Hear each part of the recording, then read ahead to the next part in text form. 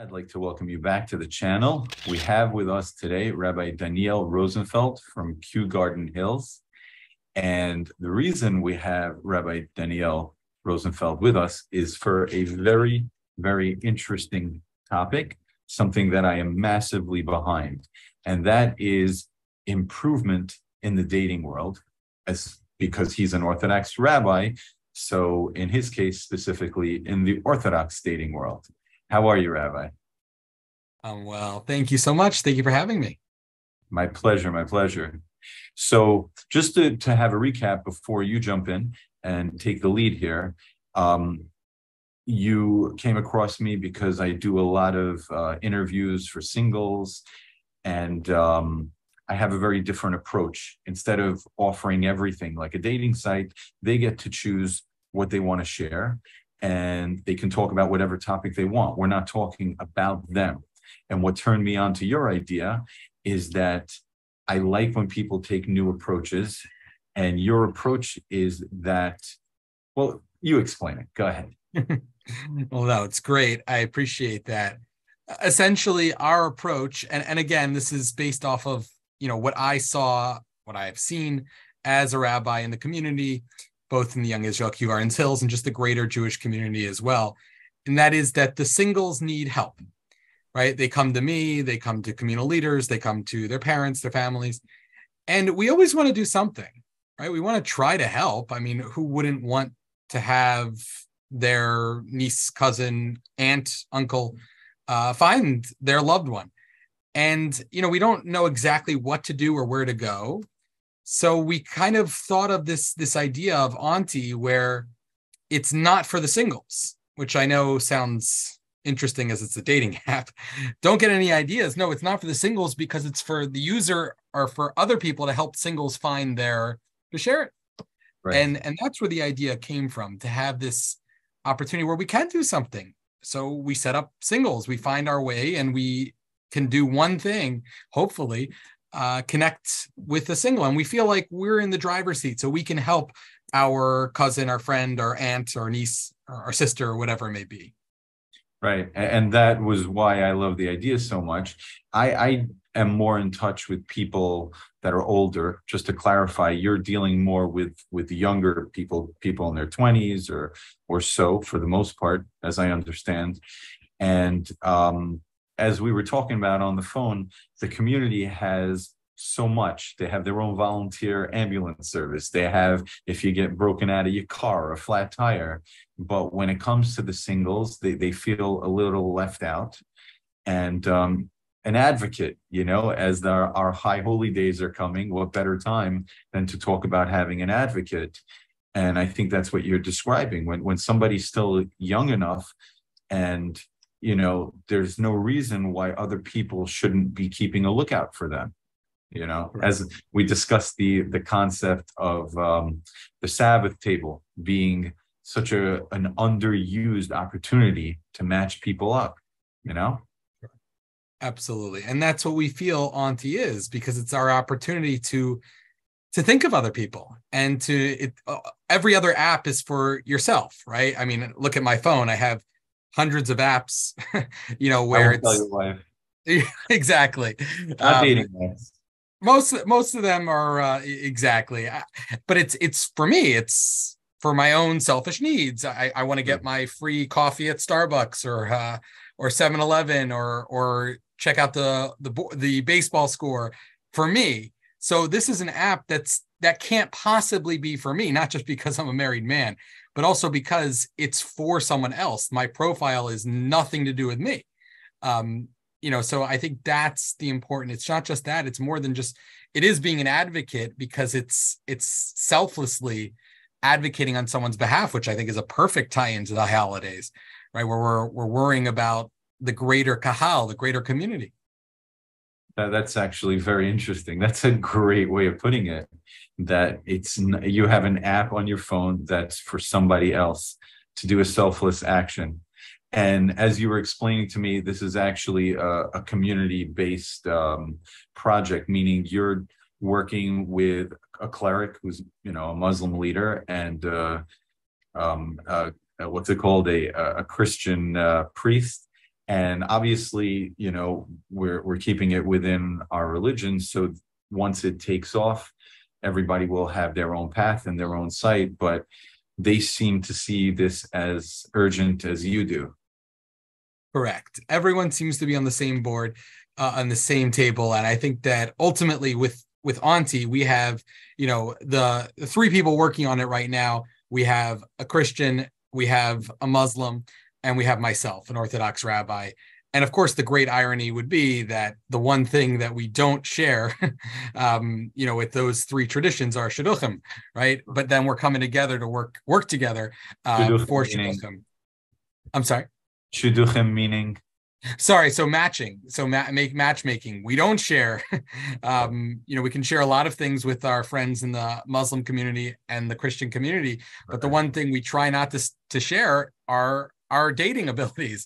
And yet this app really are three people with totally different backgrounds, but coming together to find a common value. And I may add that this is a pilot program just for the Jewish community for the summer. So it happens to be, like you said, that hopefully it'll take off and be something that is of interest to each of those communities. And then we can kind of navigate our own paths forward. But if for right now, we have everyone working from three very different backgrounds on making matches in the Jewish community. Right. I think it's amazing. If I haven't said that 2 or 3 times already, I love the idea, as I was telling you when we were talking, this concept of being proactive. I'm a proud Jew and I love our religion. We have a rich heritage. It's a beautiful religion. The one area, as I mentioned to you, where I feel we could improve is that we're somewhat reactive, and this is proactive, which makes it awesome. That's Absolutely. What I love about it so much. Absolutely. And I think that's what's unique about this app. It puts you in the driver's seat. So if you have a sister, if you have a cousin, and you want to set them up, and for whatever reason it hasn't happened yet, and however old they might be, in their 20s, 30s, 40s, 50s, whatever it may be, and upwards, it allows you, it empowers you as the user and puts you in the driver's seat to do something, to try and do, at the very least, try. You never know if you'll try.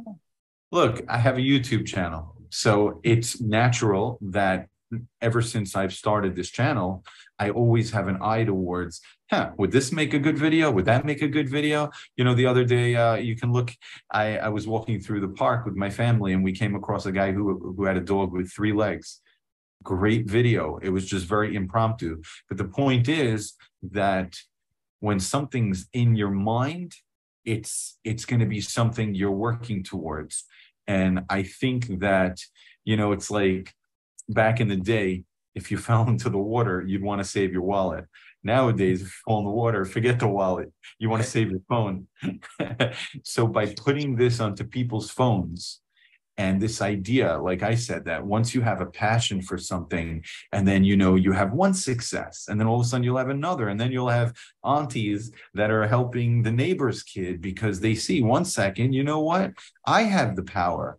And there's also this element that we were talking about of being a wingman, which sounds like not such an Orthodox religious thing. It sounds cool, but not a wingman like you go into a bar with another guy, but a wingman that, like, who's a better wingman than your Haimish aunt, all cute and sweet by a chasana. Oh, do I have a girl for you? Do I have a guy for you? And now you're bringing it to the 21st century where pop, there's not much to do. You got the app right in front of you. So it's wonderful, wonderful, wonderful. Some of our advertising was Fiddler on the app, based off what you said, exactly, where it's your chance to be the yenta, to be the matchmaker, that chance you always wanted or never knew you wanted. Yeah. So anyways, I'm really glad. I think we should keep the video short just for the simple fact that I want people to watch the whole thing, Sure. Because I think it's a very, very simple message. And of course, the link is in the description.